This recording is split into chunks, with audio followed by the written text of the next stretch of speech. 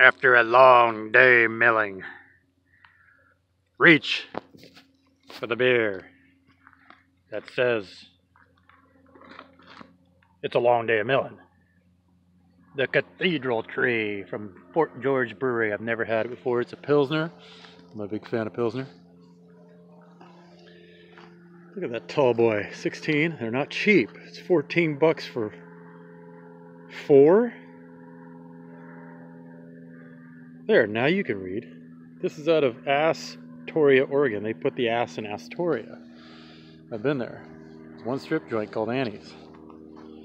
We're closed. Closed. Get it? We're closed. Till further notice. So I had a recovery on the mill. The blade's stuck. It dropped 2 inches down here versus the 1 inch up there. Too fast. Not enough tension. It could be all the above. Driver error. We'll find out. It's part of the nuances. Remember that word. But the point is, I know it's off-grid and whiskey, but I like beer too. Yo. Can a brother get an ice cold? Let's see if this Pilsner, I like Pilsners because it doesn't have a lot of IBUs, International Bitter Units.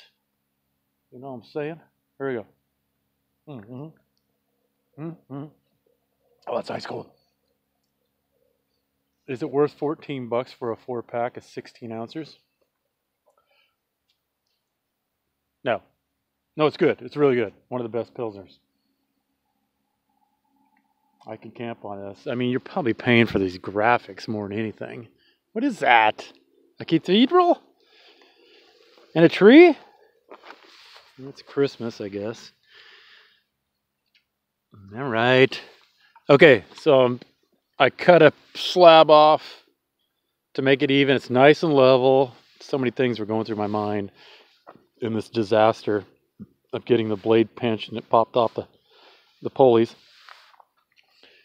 I thought maybe the cement wasn't set 100% because it's been cold and it dipped and it's off level.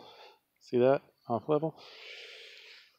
But, you know, no, it's level. It's perfectly level.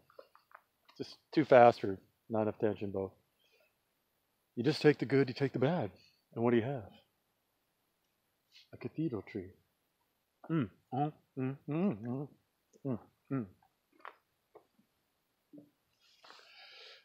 Let's call it a night. Start again tomorrow. Spock out.